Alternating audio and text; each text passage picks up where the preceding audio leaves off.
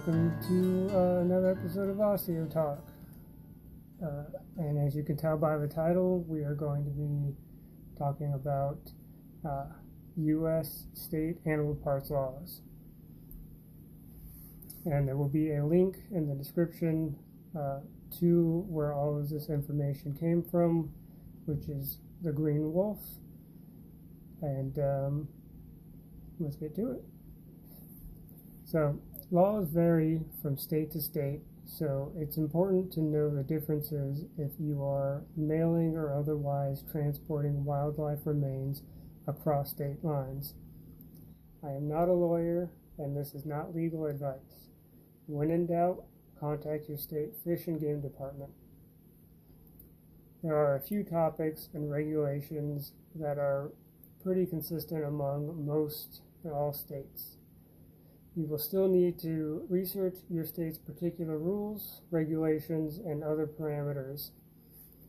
Every state has its own list of endangered or threatened native species of animals and plants.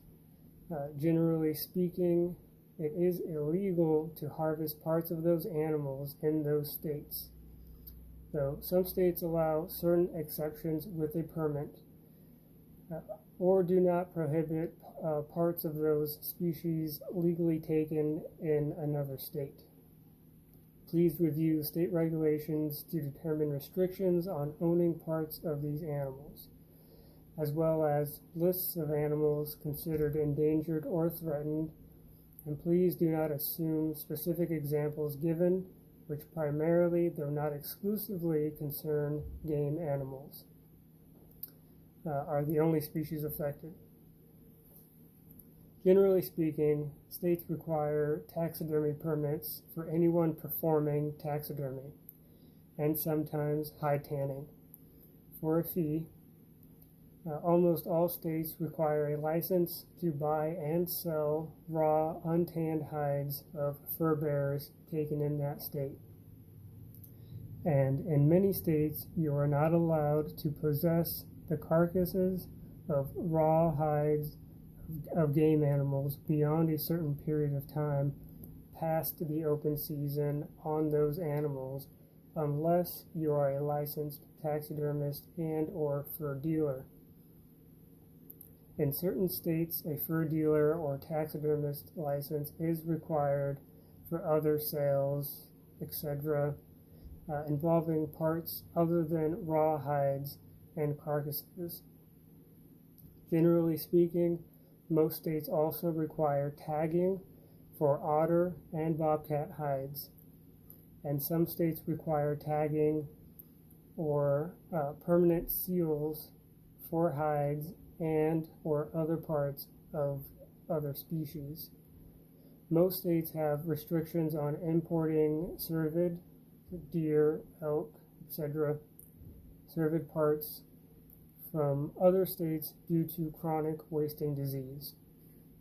Generally, though not universally, the hides and antlers are allowed, but the brain and nervous system are prohibited due to their ability to carry CWD.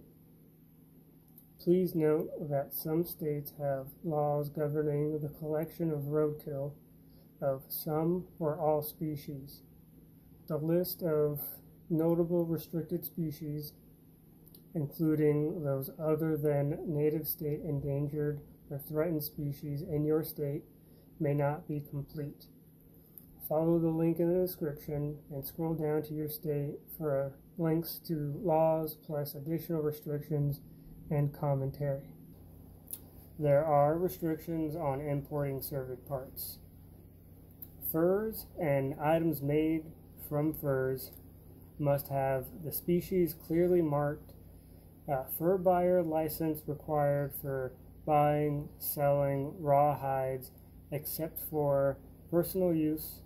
Certain fur bearer hides must be tagged in the state of origin to be sold in Massachusetts. Roadkill deer may be salvaged if properly reported.